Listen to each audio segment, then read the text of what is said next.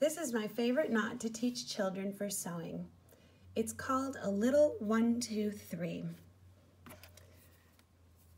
I've got no knot in the end of my thread, and I'm going to knot on to my fabric.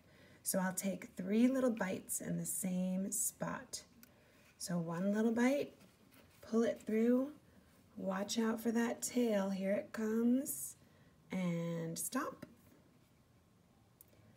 2 little bites,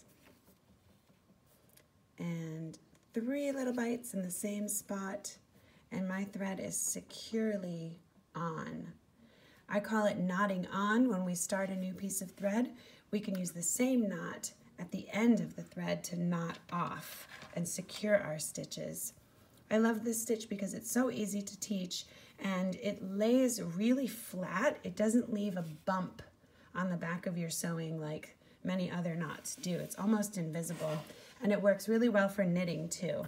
So we can add a new piece of yarn with a 1, 2, 3. 1, watch out for the tail. 2, and 3 little bites, and my yarn is on, and it's nearly invisible, nice and flat.